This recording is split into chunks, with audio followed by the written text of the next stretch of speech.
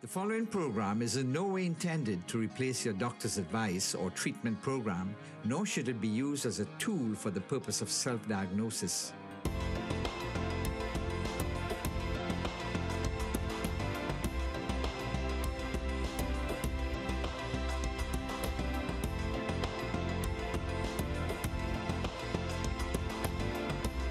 Good evening, and you're joining us once again for another edition, or first edition for 2020 of Your Health, Your Choice. It's Wednesday, the 22nd of January, 2020.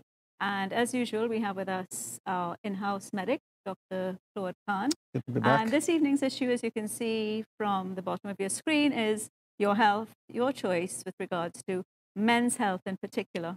And why, Dr. Khan, have we chosen this Men's topic? health. So,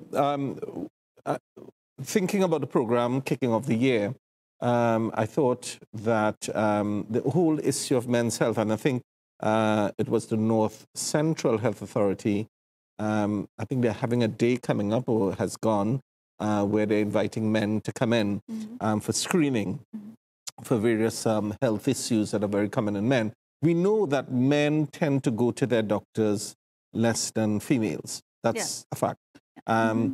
Females during pregnancy, having pap smears, mammograms, it's kind of routine, and it's really pushed very heavily. But the whole idea of men going in for routine health screening is not one that we're very, I wouldn't say familiar, but it's not one that we're maybe comfortable with. The psychology of healthcare in this country is still not preventative, but it's dealing with issues as they arise. Did you say it's more female-centered? It's more female-centered, not necessarily from the professional point of view, but it's getting men to go into their doctors. That's the problem. And very often, and I know even tonight, we may have a larger female audience than male audience. So we are saying to the females looking on, for the men in your life, if they're not looking at the program tonight, they need to get the messages that we're trying to put out there. Some of the health issues that we're concerned about where men are concerned, and where they should be going in at an earlier stage before they have symptoms. Yeah. So the first educators are really the females in the family then? Well, very often, from babies. Yeah. It's your mother.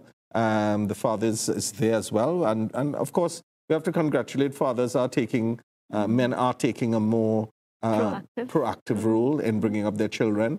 But very often in the first 10 years of life, the mother is the one who is educating. And later on in life, in marriage and in family life, it's very often the mother who is pushing the family to get to their doctors. So the whole issue of doing men's health is we're trying to highlight some specific men's issues, but inevitably diabetes will come up. Hypertension will come up, but we'll leave that for later on because we want to cover some of the areas that are more specific for men. And early detection. And early detection. That's the key. Early detection, yes. Okay, so I know we're going to be looking at things like prostate cancer, testicular cancer, skin cancer, various cancers that seem to be more prevalent in men. Would you like to begin with and then we'll go on to things like diabetes, cholesterol, and hypertension, and so on. So let's talk about prostate cancer first of all. That's the most common one. So the statistics I was reading is that in America, skin cancer is actually more common in men than prostate cancer. Now, I have to double check that, but maybe that's because of the fact that if you have lighter skin color and more sun exposure, you're more at risk of skin cancer. And we'll come back to skin cancer in a few minutes. But in Trinidad, as far as I know, prostate cancer is the #1 cancer in men. And I think men are becoming more and more conscious of it. I have men, although my practice is mainly diabetes, I do have men coming in and asking for the prostate blood tests, which we're going to talk about because there's some surprising facts about that. The thing about it is that patients often come in and say, "Doc, can I have a blood test for cancer?" And there's actually no one blood test that can tell you about the different types of cancers. So if you're concerned about, for women, breast cancer, it's a mammogram or an ultrasound. If it's cervical cancer, it's pap smears in men. If it's prostate cancer, we're going to come to what should be done. So, so there are different screening processes for each of the cancers. Absolutely. And that's what we're going to explore tonight. So prostate cancer is the #1 cancer in men in Trinidad, and especially in Afro-Trinidadian men. I think we're still not sure why prostate cancer is more common in the Afro-American and Afro-Trinidadian men. And I have to compliment, I think a few years ago, our Prime Minister, Rowley, did actually say that he went for his prostate screening. So that was quite, I have to compliment him for coming out and saying that and encouraging men to go in and have their prostate screening. But there's a debate going on about the efficacy of doing the blood tests. So doing a prostate examination or screening for prostate cancer, let's say, is more complicated than people think. It's not just doing a blood test. In fact, the first procedure that should be done is a digital rectal examination. Right, I've seen that, DRE. Right, DRE. Digital rectal. Oh, okay. And in fact, that in someone who's experienced and who might be doing lots of these examinations, like a lot of family doctors, not just a urologist. The urologists are the specialists where that is concerned. They can be very, very, I would say they have very sensitive fingers in that they're able to pick up whether on a digital rectal examination, so the gloves are put on, and I just want to explain, I know it's in graphic terms because a lot of men are scared away from having the rectal examination done. But it's a simple process. It takes less than a minute, and you don't need local anesthetic and all that to have it done. But the prostate is examined through the back passage, the rectum, and it's almost like an apple, a smooth surface with a midline groove. And what you do when a doctor is examining the prostate, you're trying to make sure that the surface of the prostate is smooth. There are no bumps, or there are no lumps, and you want to try and feel that midline, and you get an idea whether the prostate is enlarged or not. Right. So there was this controversial issue with regards to another form of screening. So the popular test that people ask for is the prostate-specific antigen, the PSA. Now, one of the things to remember is if you've had a rectal examination done, you should not do a PSA, I think, for about a week after, because it sends up the PSA. After vigorous exercise, there are a few things you should not immediately do a PSA immediately after. However, the latest NICE guidelines, and we have a clip from one of the other screening bodies, actually says they're advocating against doing the PSA routinely. Now, we are going to open up the lines. The telephone number is on the screen in about 20 minutes' time, and people may have questions about this because the PSA is done, and I have to say I do PSAs a lot in my diabetic patients, but this clip is going to explain why the PSA could be misleading and could lead to unnecessary investigations. Before we play the clip, I have one question. Yes. What does NICE mean? You said talk about NICE guidelines. What is it NICE an anagram? NICE, capital NICE, that's the National Institute for Clinical Excellence in the UK. That's the governing body in the UK for clinical standards. People might get confused. The General Medical Council is the body that regulates doctors, but the NICE guidelines is a scientific body that does ongoing research, and every few years, and I was reviewing some of this recently, and I was amazed as compared to 10 years ago, some areas that I have not reviewed for a while have changed even in the last 2 or 3 years.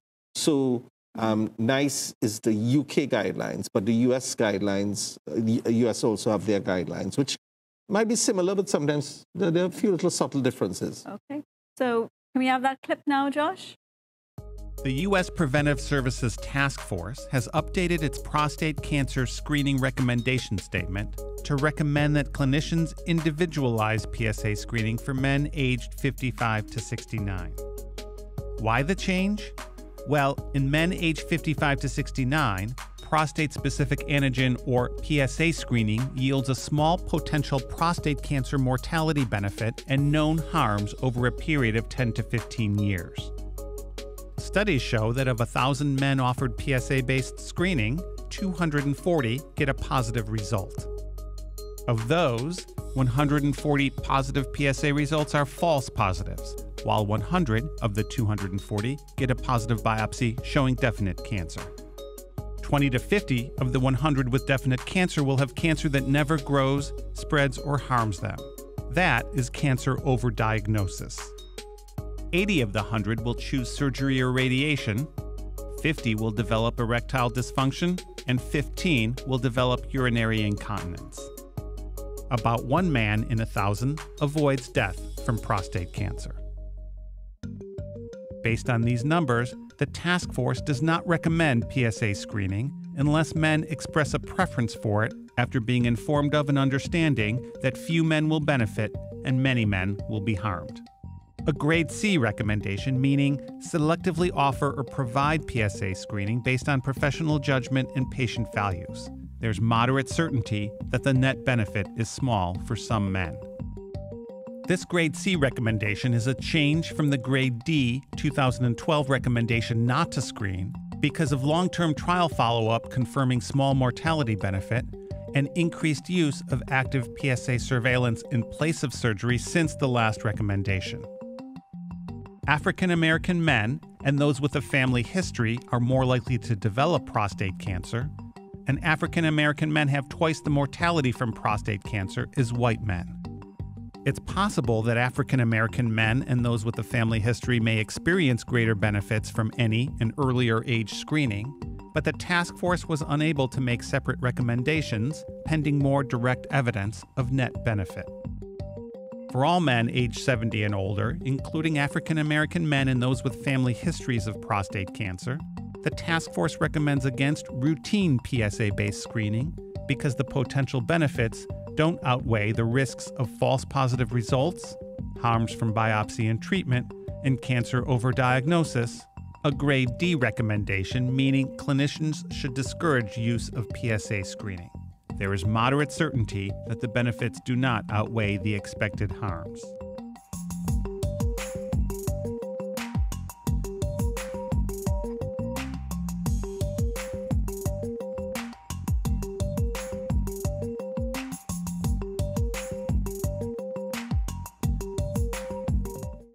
Okay, so that goes quite against a lot of what we've been hearing before. And a lot of what we do. Because the problem is, if we do a PSA, so I just want to explain the grade A, B, C, and D. So that's a kind of scientific grading. If you have grade A evidence, it's very strong evidence, obviously, that you should be doing this in your daily practice.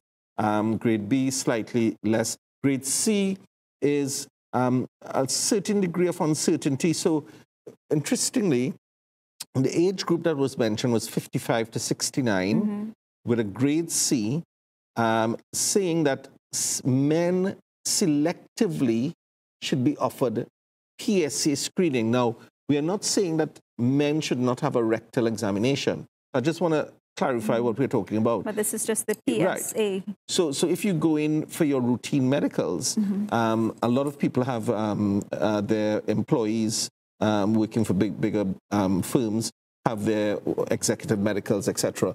Part of that would be a routine rectal examination. So we're not saying that you should not have a rectal examination. What we're talking about is a PSA. And again, PSA stands for? Prostate-specific antigen. Okay. So summarizing that, what we are seeing is that it is saying that if you offer all men above 50, say, PSA screening, you will pick up a lot of false negatives, one. So these men, because, you know, as a doctor who's not a specialist in that area, if I pick up a man with a PSA of 5 or 6, I may still refer him to a urologist because you have this anxiety, and the patient will have an anxiety that they're not missing a prostate cancer. one of the things I would say is that very often, speaking to the urologist, what they look at is the rate of increase of the PSA. So if they have someone with a PSA of 5 or 6, they may not intervene right away, but they may do limited investigations and then repeat the PSA in 6 months, in a year. And if the velocity of increase of the PSA is what they're looking at. But what the clip was trying to say is that the morbidity, even from a prostate biopsy, I've seen several patients, especially, I don't know if especially diabetic patients, but that's a cohort I'm seeing, because they're more prone to infections, coming back with infections after having a prostate biopsy. And they mentioned things like incontinence and erectile. Right, so that's after the operation.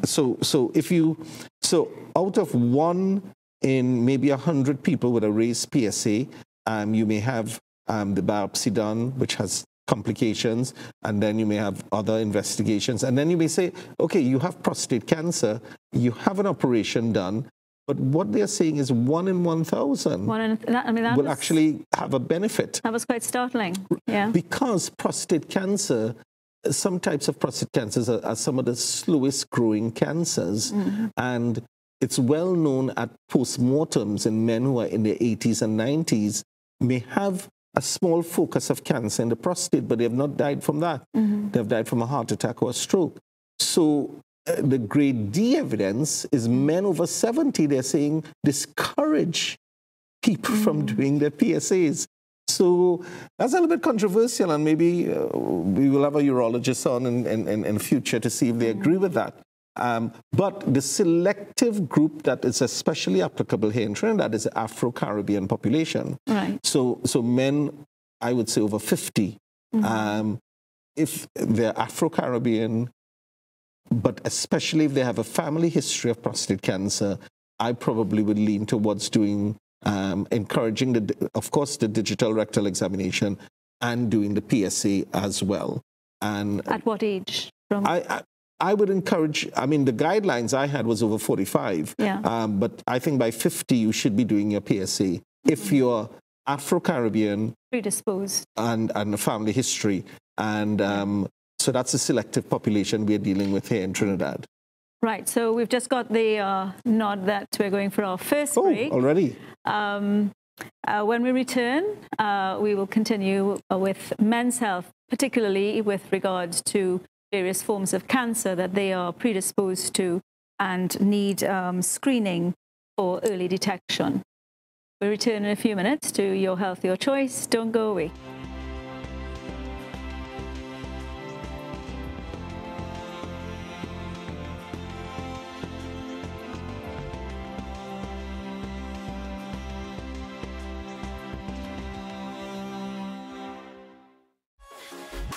Looking for a safe place for the whole family? Well, now you've found it. We are ACTN The Voice, your family-friendly station. Whether it's current affairs, kids and classic TV, sport and community features, Christian and music programming, plus so much more, ACTN is the station for you. Join us each day for programming that puts morals, values, and family first. We are ACTN The Voice, your family-friendly station. Exclusively on ACTN The Voice. This is Messenger TV. Join us as John and Lisa Bevere equip and empower generations of Christians, both young and old, developing uncompromising followers of Christ who transform our world. Starting on Mondays at 8 a.m. with repeats to fit any schedule. Tune in, log in, or click on the word like never before. Stay tuned for a new experience from the Word of God with Messenger TV, exclusively on ACTN The Voice. You're watching ACTN, The Voice.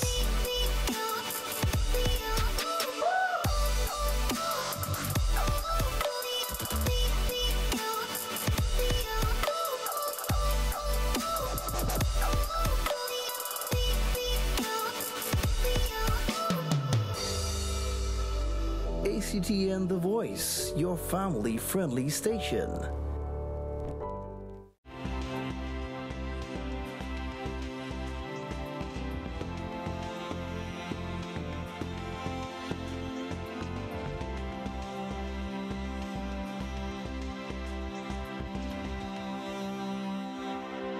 Welcome back to Your Health, Your Choice, and our medical trivia preceded this. So the question was if more men die from prostate cancer than any other type of cancer. So while we're saying that prostate cancer is the most common cancer in men, it's not necessarily the most common cancer that men die of. Lung cancer, well, that's U.S. figures. I'm not sure in Trinidad. Lung cancer is the one that men die of most frequently.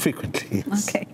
Right. So before the break, we were able to look at prostate cancer and the screenings that are used for that particular kind.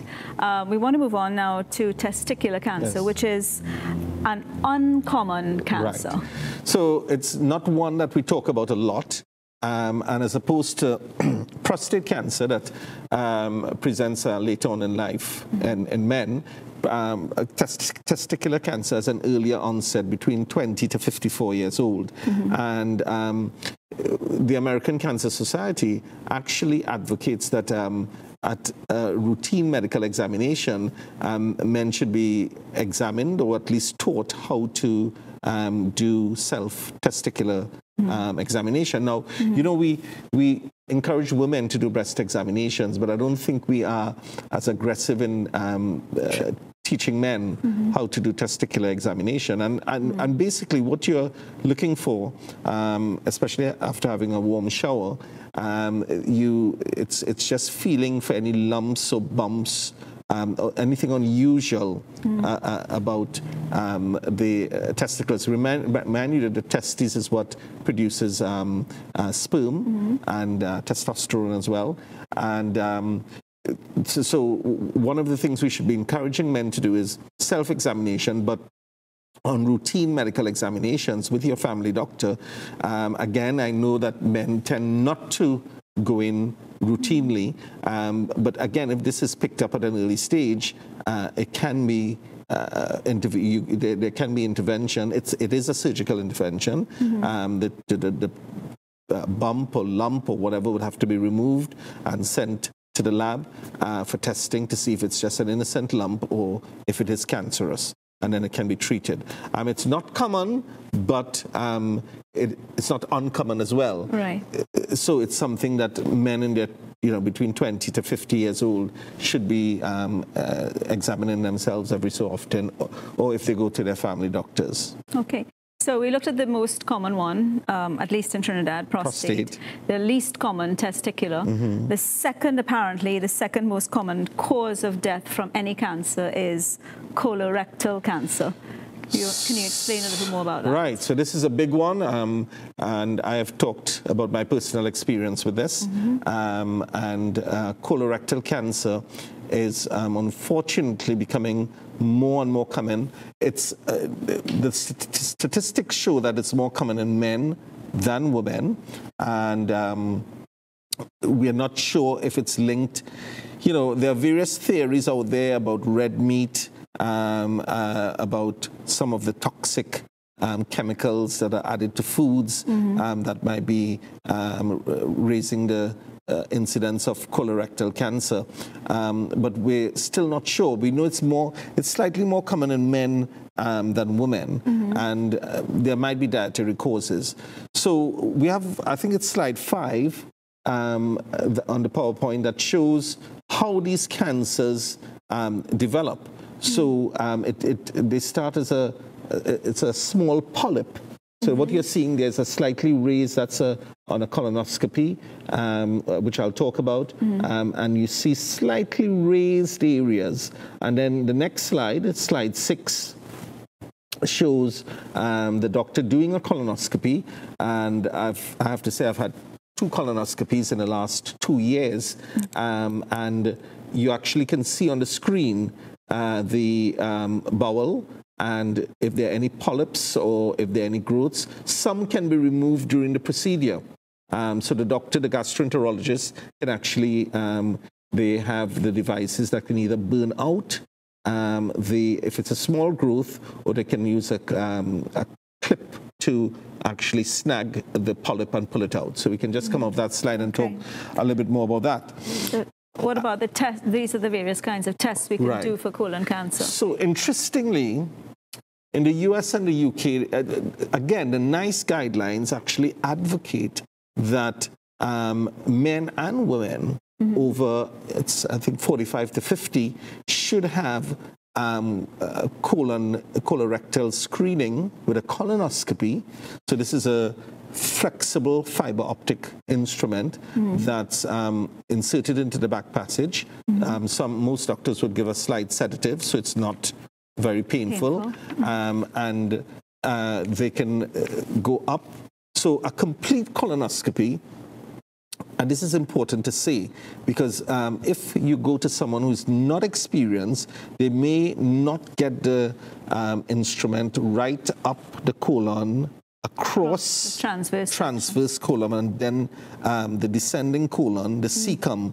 That's a complete colonoscopy. And if you don't do your bowel prep properly, and I often tell people from my experience, the bowel prep is the most difficult part, because you have to be on fluids from the day before, and you have to take the bowel prep so they can have a nice clear view, and if you don't have that, then it's an incomplete colonoscopy. And I've had one patient who that was the case, and fortunately on a subsequent colonoscopy the cancer was picked up. So the colonoscopy should be done. Now the NICE guidelines, which is in the UK, says it should be done, but they don't have the resources on the NHS. Now of course in the US, with people's private medical insurance, they can literally go into a gastroenterologist and have a colonoscopy every 5 to 10 years. In the UK, they're still talking about doing fecal occult blood testing. That's a stool sample for hidden blood. Now, one of the common misconceptions is that you will see blood in the stool if you have colorectal cancer. That is a late presentation. Right, so we're looking for early detection. For early detection. So if you have a family history of colon cancer, especially a first-degree relative, so a brother, sister, father or mother with colon cancer, you should be screened, I would say from your 40s. You should have a first colonoscopy, and then every 5 years or every 10 years. Now, the stool test, as I say, you take about 3 samples, and it's sent to the lab, and they look under a microscope for hidden blood. But if you see blood in the stool, you still have to go on and do the colonoscopy. So the stool test is really a screening test. There's some other tests they're doing, looking at it's an immune assay, fecal test. There's a virtual colonoscopy that can be done, where you're not doing the actual colonoscopy, but it's a CT scan that's done, and that should be pretty pain-free then. Well, as a CT scan, it's radiation, pain-free. But again, I tell patients, even if you do the virtual colonoscopy, the gold standard is really the colonoscopy. So I think people have to weigh up the discomfort, and people think that it's embarrassing. I would tell you, when the doctors who do this and nurses are very professional, at least the people I've been to, and they really put you at ease, and this whole fallacy about and stigma associated with it, it's really, you're saving lives by doing it at an early stage. So the treatment, of course, if you pick up a polyp, it can be removed, sent to the lab, and of course, if you pick up a colon cancer early enough, stage 1 or stage 2, you might have to have an operation, but you may have no spread beyond the bowel wall, and so you don't need radiation or chemotherapy. Even if you need radiation and chemotherapy, it's stage 3 or stage 4, lives can be saved. But the key to this is, there are some risk factors. I said we don't really, but people who are smokers and heavy alcohol drinkers are at a higher risk. And there is still this theory about eating lots of red meat. And some people would even say, I was seeing something on Facebook last week about eating lots of chicken. Now, I have to say I'm a little bit confused by that, and I'm not propagating this because I have to do some research. But people are saying because of the chemicals, the steroids that are injected into the chickens. Well, those are battery chickens that are raised in battery farms. Right, so rather than natural. Free-range chickens that are allowed to move naturally wouldn't be injected with steroids and are probably the more healthy ones to go for. Yes. So I want to encourage men, and although we're talking about men's health, we are encouraging men and women because colorectal cancer is also the second commonest cancer after breast cancer in women. So if you don't want to do the colonoscopy, maybe the stool test is the way to go. And I know, again, on people doing executive medicals, that's done. I don't think you're going to have, if you go to the health centers and ask for a routine fecal occult blood test, I don't think the hospitals are able to cope with it. We just don't have the resources on the government service, unfortunately. So don't wait on symptoms. Get screened. Just routine tests for men at a certain age. They're expected. I would say over 45 to 50. You should be asking your doctors about it. If you go privately, it is a little bit expensive, between $3,000 to $5,000 to have it done. So if you don't have health insurance, it's a little bit of a cost. But you can get colonoscopies done in the hospital, but not for routine screening, as far as I know. So there's a difference. Generally, the hospitals will do colonoscopies when people present with bleeding, etc., weight loss, and iron deficiency anemia. So iron deficiency, so especially in the older age group, like someone I saw this week who's in her 80s, lost about 15 to 20 pounds, they have a slight iron deficiency anemia, which means there's blood loss from somewhere. And in that age group, and also some bowel symptoms of constipation, then, those are the indicators. Some of the indicators, some red flags, we call it. For colorectal cancer. Colorectal cancer. I just wanted to encourage people about the number. It's 8:30 now. So right, so we're taking your calls. The number is at the bottom of your screen there. And Dr. Khan will be happy to answer any of the questions you have on any of the cancers that we are discussing this evening. As far as I'm able to. As far as he's able to.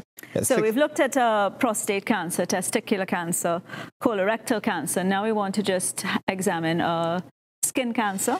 Right. So in Trinidad, we don't talk a lot about skin cancer, but it is common. Skin cancer, especially as we're in a tropical environment.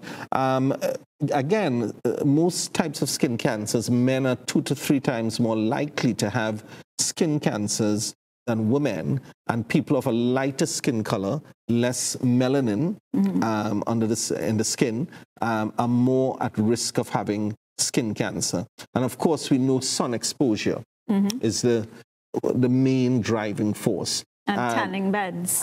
And tanning beds as well.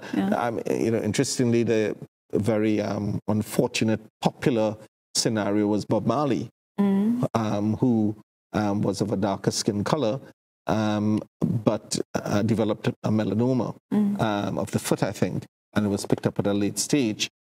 So there are different types of skin cancers. We have a clip on this, and I think we should have enough time to play it before we go to our second break. Yes. So we're going to go to our second clip. Yes. Skin cancer, like cancer in other organs of the body, is the result of the uncontrolled abnormal growth of cells. The transformation of normal skin cells into skin cancer has a variety of causes, the most common being sun exposure, family history, and ethnicity. When the cells of the skin begin to grow in an uncontrolled abnormal fashion, a tumor will result. This tumor is malignant. A malignant tumor is considered a cancer and should be removed to prevent the possible invasion and destruction of surrounding normal tissue, or spread of the cancer to other organs of the body. This is known as metastasis. Fortunately, metastasis of skin cancer is not common. Basal cell carcinoma, BCC, is the most common type of skin cancer in the United States. Approximately 1 million cases of BCC occur annually. About 80% of all skin cancer cases are BCC, the slowest growing and least dangerous of the 3 common types of skin cancer, and it rarely metastasizes. BCC develops from the cells in the epidermis, the surface layer of the skin known as the basal cell layer. Basal cell carcinoma may have many different appearances. It most commonly appears as a small pearly skin-colored bump or nodule. Basal cell carcinoma can also appear as a flat growth, a scar, or scaling area. Untreated basal cell carcinomas may begin to bleed, crust over, and spread into surrounding tissue, leading to more extensive surgery and scarring. Squamous cell carcinoma, SCC, is the second most common type of skin cancer in the United States. Approximately 200,000 cases occur annually. SCC is responsible for about 16% of all skin cancer cases. This cancer develops from cells in the epidermis known as squamous cells. Squamous cell carcinomas are more dangerous than BCC because they have a greater tendency to recur after surgery and to metastasize to other organs in the body. It often appears as a red nodule or rough scaling patch. Malignant melanoma, MM, is a life-threatening skin cancer that develops from the pigment-forming cells in the skin. It often presents as a black or brown mole. It can also include other irregular colors such as red, white, blue, and gray. Malignant melanoma is the least common of the three types of skin cancers, but it is the most dangerous because it has a strong tendency to metastasize to distant organs. They start as small bumps on the skin that slowly or sometimes rapidly enlarge. These bumps are usually pain-free and may have been present for a period greater than 2 weeks. Skin cancers frequently undergo periods of ulceration and bleeding followed by healing, then a repeat of this cycle. Your dermatologist should examine any skin lesion that has a history of bleeding. Skin cancers may have a variety of appearances. They may be flesh-colored, waxy or pearly, red scaly patches, large tumor masses, or sores that do not heal. A biopsy may be required to determine if the skin lesion is in fact a skin cancer. Skin cancers frequently invade surrounding normal tissue, causing extensive destruction of skin and bodily structures. Many cancers may form roots or fingers of diseased tissue that can extend beyond the boundaries of the visible cancer. Cancers that are most likely to form these complicated root systems are located in cosmetically sensitive or functionally critical areas around the ears, eyes, nose, lips, and scalp. Located in areas where excess tissue is minimal, such as the fingers and genitals, or where circulation is poor. Cancers that grow rapidly and/or uncontrollably, or are cancers that have been previously treated. Mohs micrographic surgery is the most precise method for skin cancer removal, with the highest cure rates. Mohs micrographic surgery is effective for most types of skin cancer. However, it is most commonly used to treat basal and squamous cell carcinomas. In recent years, we have seen an increase in skin cancer rates. One of the major risk factors that can be controlled is sun exposure. It is important to keep exposed skin out of direct sun and to use a good sunscreen on exposed skin when you are in open daylight for more than a few minutes. Damage to the skin is cumulative. The best prevention is to protect your skin from direct sunlight as much as possible. Sunburns are the leading cause of skin cancer. Tanning is the skin's defense response to the skin's damaging rays, ultraviolet light, but tanning does not prevent skin cancer. One severe sunburn can increase your risk of skin cancer by as much as 50%. Sun damage to the skin accumulates over many years of exposure, and about 90% of sun-induced skin cancer occurs in the areas that have the greatest exposure, namely the head, neck, and forearms. People with a family history of skin cancer are at an increased risk for developing skin cancer. Individuals with fair complexions develop skin cancer more frequently than those with dark skin. Skin cancer, you are likely to develop another in the years ahead. To minimize your problems with skin cancer, you should be evaluated frequently for new suspicious lesions on your skin. Oh. Welcome back to Your Health, Your Choice, and thanks for joining us again. After looking at that we got very long clip, yes. which we got distracted. You were talking about a relative who... I was talking about, my dad actually had to have a skin cancer. Skin cancer removal. Yeah. I think we have to go to our second break, but Josh told us about 2 calls that came in. One, a man who's well, asking if he should be screened. Well, if you're over 50, you're Afro-Trinidadian, I think you should have at least a digital rectal examination at some point, and then decide if a PSA screening is necessary. Definitely colonoscopy, I would say over 50. I'm a strong advocate for, if you can afford it, to have it done. A second person rang asking about a husband who had a prostate biopsy and now has a swelling in the groin. Now, I'm a little bit concerned about that because I don't know what the results of the prostate biopsy was, but any swelling in the groin could be a lymph node that is enlarged, a lymph gland, and that could indicate infection, or it can indicate some kind of tumor growth. So that needs to be checked out. And so I would strongly advise that your husband goes back to your doctor and gets that checked out. Okay, so thank you for your calls. We're going for our second break. And when we return, we'll be looking at some of the other diseases that tend to affect men more prevalently than women. Your Health, Your Choice returns in a few minutes, so don't go away.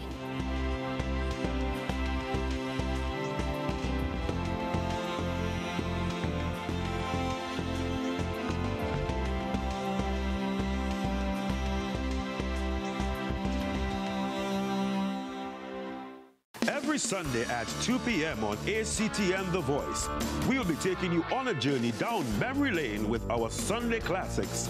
Relive the moments. Bonanza at 2 p.m. Little House on the Prairie at 3 p.m. Gilligan's Island at 4 p.m. Family Matters at 4:30 p.m.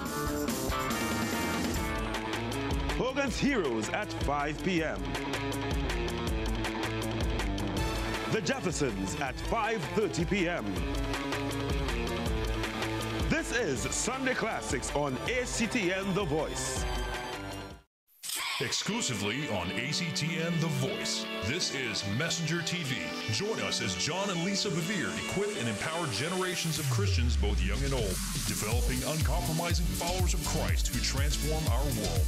Starting on Mondays at 8 a.m. with repeats to fit any schedule. Tune in, log in, or click on the word like never before. Stay tuned for a new experience from the Word of God with Messenger TV. Exclusively on ACTN The Voice. Hi, this is Denise Plummer, and you're watching ACTN. There's no turning back, oh no, no, no, no. With Jesus on your side, that's the way to go. There's no turning back, oh no, no, no, no. 'Cause there is nothing greater when Jesus gives you favor. There's no turning back, oh no, no, no, no.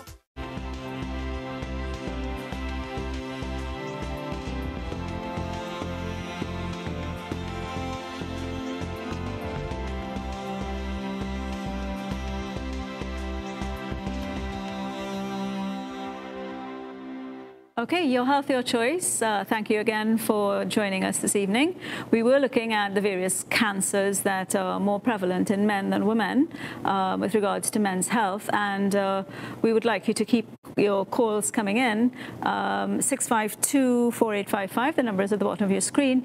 If you were looking at this on a Thursday or a Sunday when we have repeats of the program, you can call 482-4269, 482-4269, and we will get back to you with answers to your questions then. So before the break, we were looking at skin cancer. And I know there's a slide that you wanted to share. Yes, there's just one last slide, slide 8 on the PowerPoint, that actually shows a melanoma and why.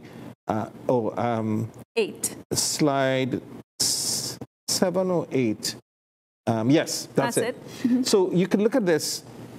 The reason, so why you should be seeing a dermatologist or a family doctor if you have something like this. Now, it is a lighter skin color, and so if you're a darker skin color, you may not see it, but you can see that the lesion has irregular edges. And so the shape of it. The shape, the size, if it's above 5 millimeters in diameter, I believe, and the color, the differentiation of color, it's not homogeneous in color.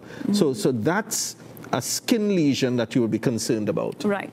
So we need to look for size, shape, and the variation of color. Okay. And a dermatologist is the person. If you see a family doctor today, they can screen you, see if it's a concern, but then you need to see a dermatologist who would then decide if you need a biopsy or if you need that lesion removed.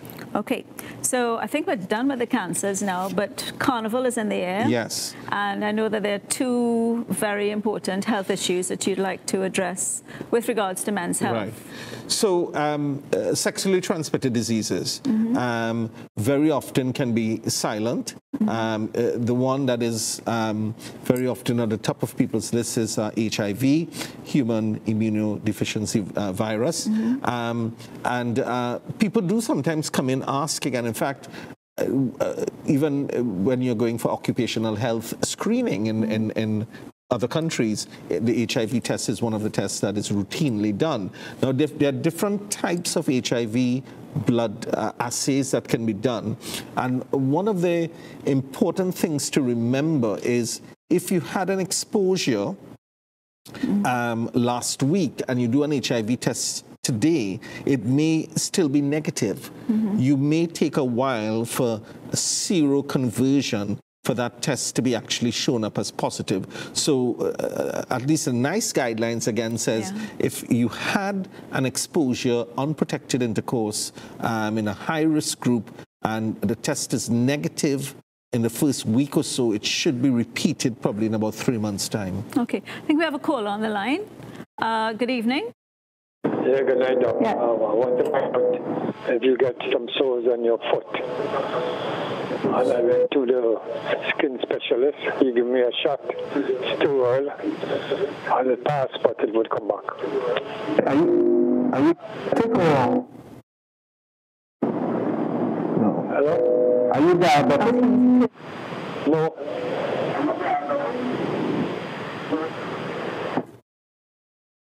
Okay. From what I heard is... if you could just remind the viewers to mute your television when you call in, because we get the feedback here and we don't hear you very clearly. Yeah. So recurrent sores on the feet can be due to various things. We're using the word sores in a loose way. You have things like psoriasis, there's eczematous changes on the feet. Diabetics do tend to get various types of skin lesions. If he said, I think his dermatologist gave him some steroids, which indicates that it might be some kind of inflammatory process because steroids are acting against the immune system. So the problem with skin conditions like diabetes, some skin conditions are chronic. You know, if you have an acute allergic reaction, it may just be a one-off raised allergic urticarial type rash. But if you have psoriasis or eczema, it could be recurrent, and patients need to understand that. So you may have to be on treatment long term. Right. So we have about 10 more minutes. Yes. You were going to share something on STDs. Right. So sexually transmitted diseases. So, you know, the one that people are very concerned about is HIV. And of course, we now are in a fortunate position in that people could live successfully with HIV for many, many years because there are various antiviral drugs that are now available. But again, prevention is the theme. And remember, HIV is not just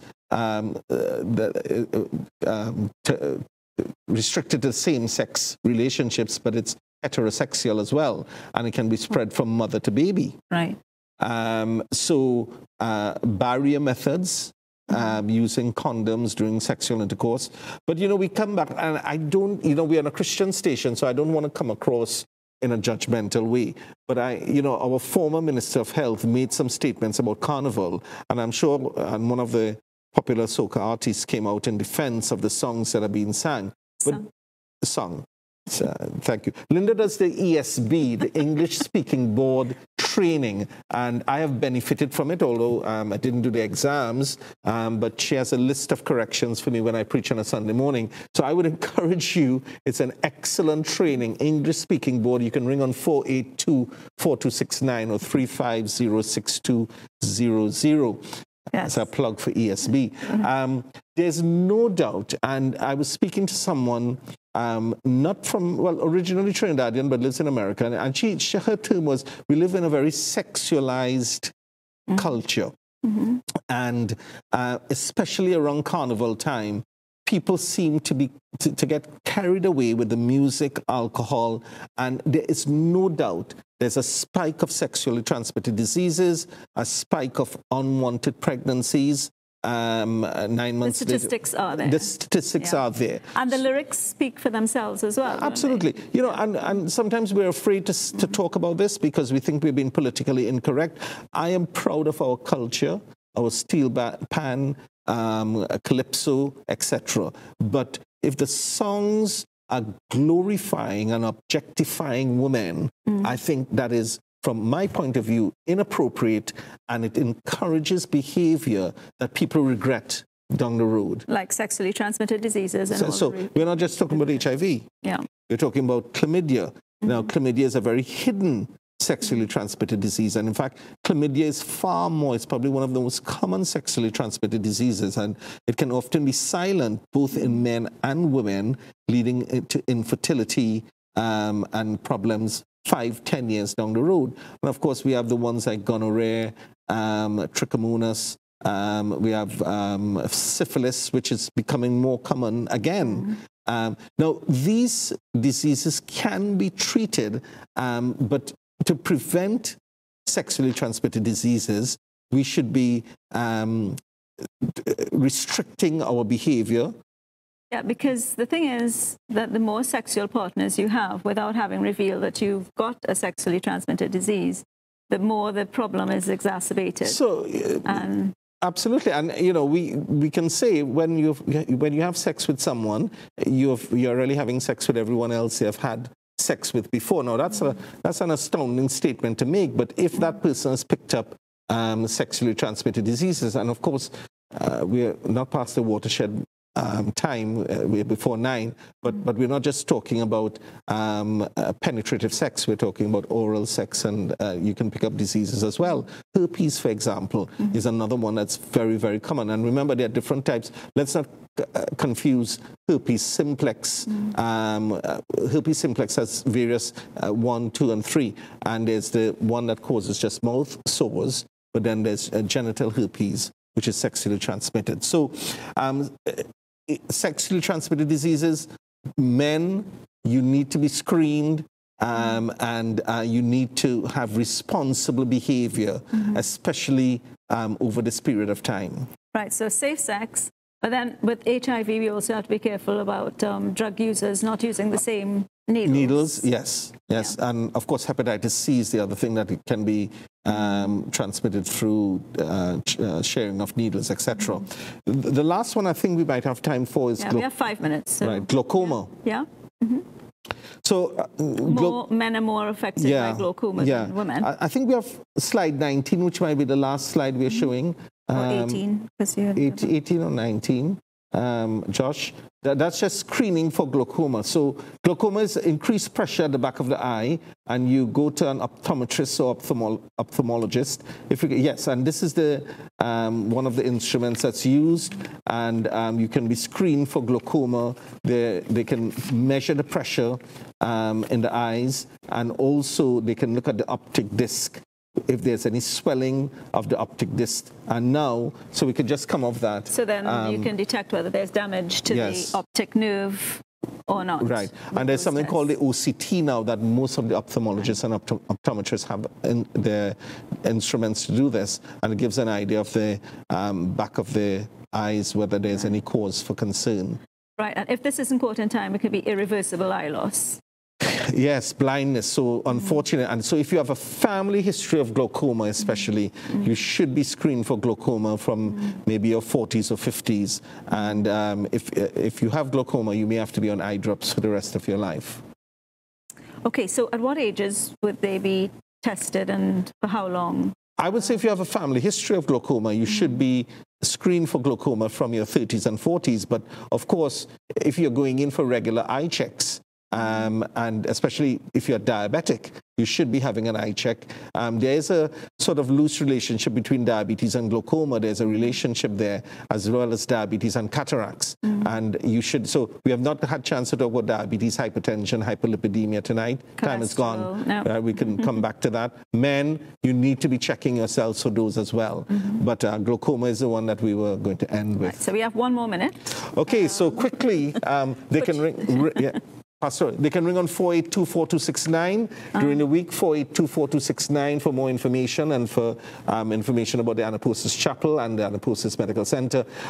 Quickly, last Sunday I shared with our church that the things you choose to sow today, positive things you choose to sow, you will reap in the months and years ahead.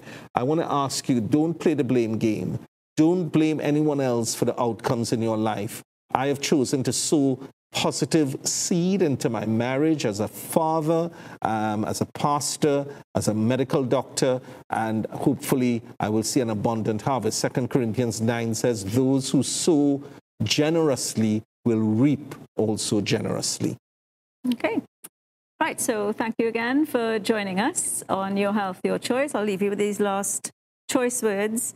Every smile, every loving word, every kind action is a reflection of the beauty of your heart and your soul.